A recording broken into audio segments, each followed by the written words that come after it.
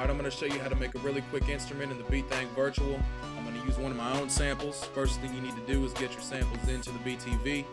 I got the user data path folder over here on my desktop.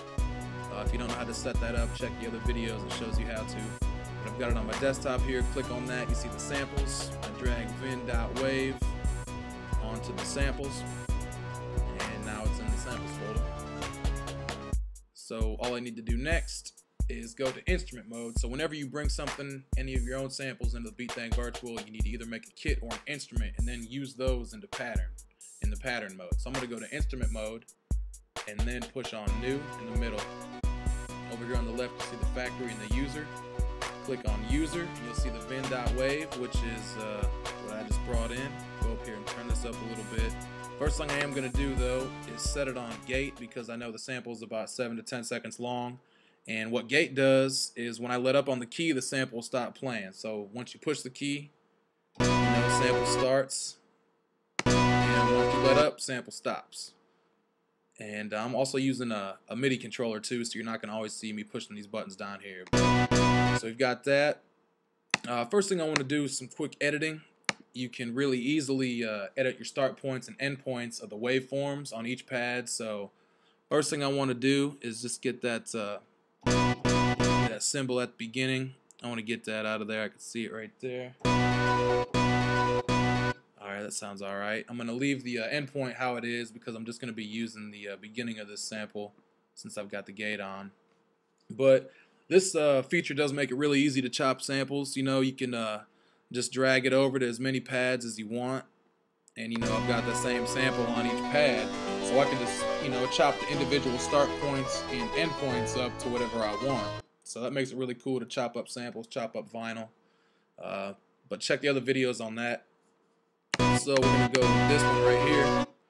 And next thing I want to do, since I want to make this an instrument, I'm going to key span it. So basically what that does is, pretty much as it says, it spans your sample across all the keys. I'm just going to go up 1 octave. So you click key span, and start right here is on C0.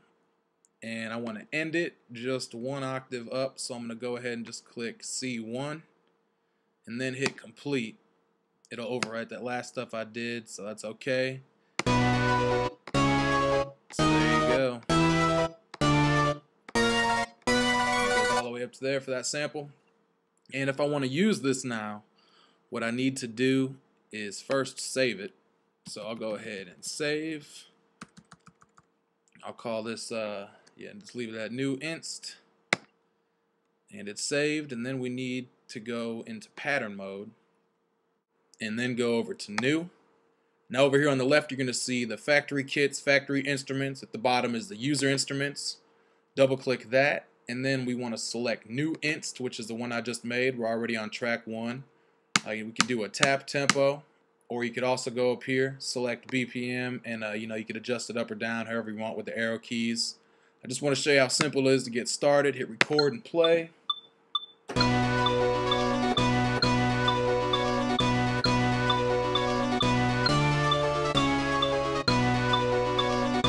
just keep that going, and I'm going to select track 2. We want to find another kit.